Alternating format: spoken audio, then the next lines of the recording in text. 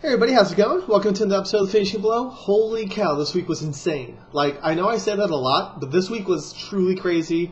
I've got a ton of topics I need to cover, so I'm just going to straight on through. And I may not cover them as much detail as I want to, so check out the articles on March 4th Movie Junkie, because I'm going to be going kind of fast. Alright, so first off, international trailer for The Grandmasters. And depending on what you think about the film, you may or may not like the trailer. I think that it does a good job of setting the tone for what the film is going to be. I don't think it's going to be purely martial arts, and you get to see the drama aspect of it, like what the film's going to be about, who the characters are, the interactions between them. So I think that's really great. I think that the film actually sold me on it. I wasn't really too interested in it, and I still think that there's going to be a lot of slow-mo and beauty shots in the film, but this trailer made me interested in it, so check it out, see what you think. Moving on. Seriously though, after like 10 minutes the video starts to stutter, so I'm trying to just knock them out as I can, as I go. What am I talking about? Alright, let's do this.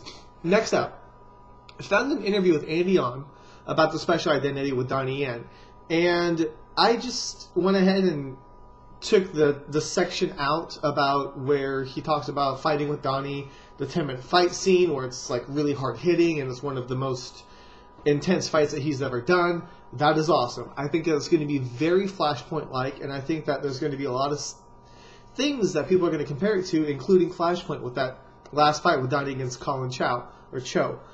So I'm excited for it. You can read the whole article on, I think it's Movies with Butter. I put the link in the original article. Give it a look. But I really feel like Donnie and the crew have done a lot to get rid of that negative light that existed for Special Identity. And I think that it's going to be an amazing film. I'm really excited for it. Alright, so following that up on Tuesday, I did another Fight of the Week with The Messenger, featuring Real Deal. I don't want to talk too much about it now because I think you guys should just check it out. So check out the Fight of the Week, which is actually just a side article. I didn't even make it its own thing because I wrote about some new cast members for Berandal. Now, I don't remember their names, but it's 3 Japanese actors, and they're going to be playing, they say Japanese gangsters, which I immediately think Yakuza, or Yakuza, if you want. But it's just like, I can't imagine how all of this is tying together. Like, you have, like, the Indonesian gangs, and then you've got Yakuza or Japanese gang members in there too. Like, is it just, are they representing a bigger group, or is it just going to be these 3 guys happen to be in this gang? I don't know. I'm interested in it. I think that Gareth Evans is hyped about it, and I can't wait to see who all they get in this film.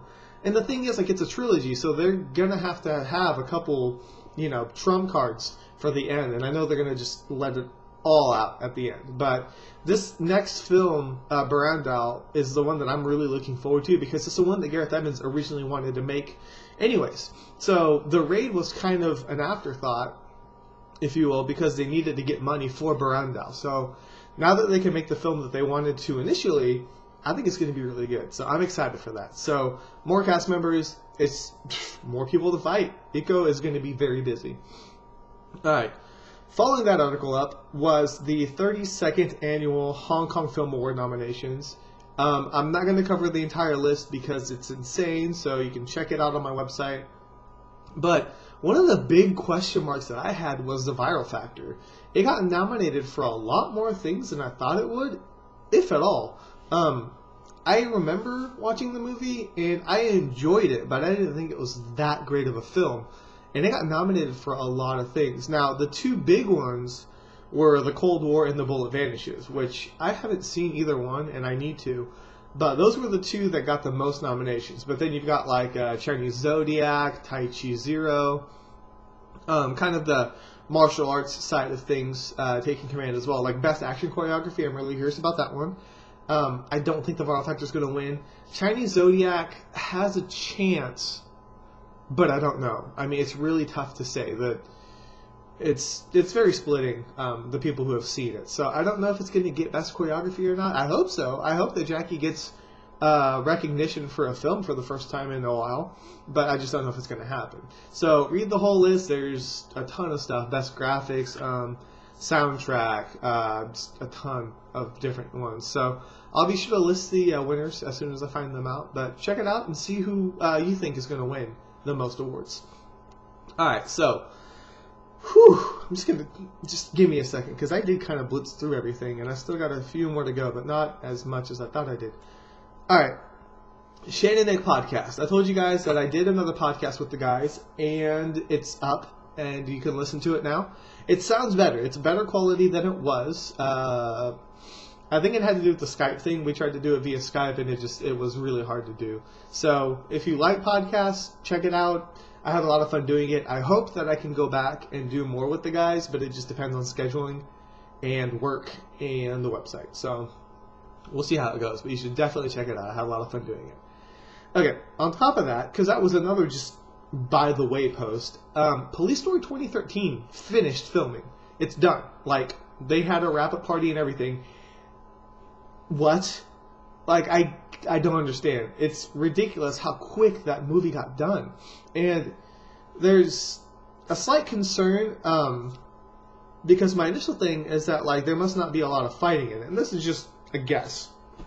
But the fact that they finished so fast makes me wonder how much fighting is actually in it. And how much of that Police Story name is actually going to be in the film.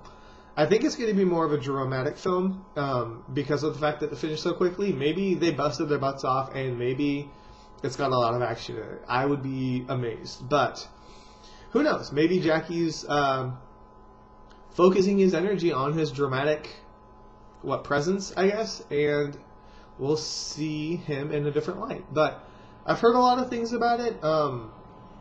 I just don't know what to expect. And I guess that's the best thing, is that I don't know what to expect. Because with Chinese Zodiac, I knew what I was getting. There was so much hype about it, so much talk about it. A lot of stuff was given away, like in the trailers. So maybe not knowing enough is actually a good thing. I don't know. So Police Story 2013, they had a teaser poster. But right now, that's all we got is the teaser poster and the fact that they're done filming. Alright. Following all of that up, my review for Crouching Tiger, Hidden Dragon. And it's a week late because I wanted to do it earlier, but I didn't have time to watch it. But I did it because of the fact that the sequel's coming out. And I wanted to rewatch Crouching Tiger. I hadn't seen it since I saw it first, I think, in high school. And back then, I was very against wire work. I didn't like any movie that had to do with wire work. I wanted it to be like real and gritty, like On Bak or, you know, the Jackie Chan films. Even some of the Jet Li movies I didn't like as much. Went back and rewatched it, and it's really interesting how you can see different things when you become more seasoned, I guess. I don't want to say older, but when you've seen so many films and experienced so many different like story arcs and themes, and you go back to it and you kind of see what was really there.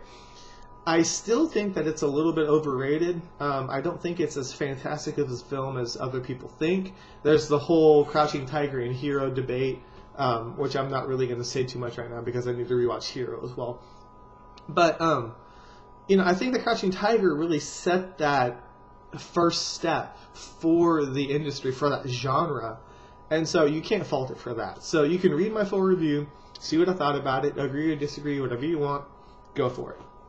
Alright, and lastly, a quick last-minute post, thanks to, I believe it was Danny Ho, and he posted on my Facebook page some images of Donnie Yen standing on a bus, like Police Story style. And so I had to jump at the opportunity, and I went ahead and wrote an article about it.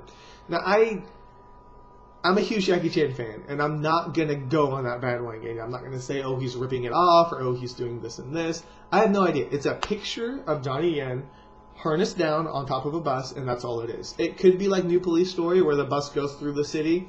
It could be a 2 or 3 second shot of Donnie maybe jumping from bus to bus or something, and they're just rigging him into that spot. So I'm not going to go on this whole tangent and say that like Donnie Yen's ripping off Jackie Chan. No. Not at this point. I'm not going to do that. I mean, if he does, I'll go on that little, you know, tangent, I guess, like Bad Boys 2 and Police Story. I was so bummed about that. Like, You guys know what I'm talking about, right? I sat in the theaters enjoying the whole movie, and that happens, and I was so bummed. So, Donnie Yen on a bus does not automatically equal Police Story, but a lot of people will be thinking of Police Story when they see it. So, feel free to sound off on that, and if you guys have any cool info, feel free to post it on my website or on my Facebook page or message me, whatever. I will do my best to give you the credit and have like a quick turnaround. It just depends. Today or when I wrote the article, I had a little bit more time, so I could have done it. But it just depends. Like, sometimes work does not cooperate with me, which I'm sure you guys can figure out depending on when I post my articles. But I have a lot of fun, and I'm not going to stop. So I just don't see any time of slowing down. I'm just going to try to add more stuff. I feel like you guys like the fight of the week, and you enjoy my reviews, so I'm going to keep doing them, and I'll try to push out more content when I can. But just stay with me, and we'll see where it goes. So that's it. 11 minutes. I don't know how many topics I covered. Way more than I usually do, and I know I talked a lot faster than I should. Check out the website, click on the links, and read them at your own speed. And I hope you guys had a fun and awesome week, and it wasn't as hectic as mine was. But that's what's fun about this, is the fact that I can write different stuff, and all this news comes in, and you know, the fact that you guys catch things that I miss. I love it. I just, it's awesome to me.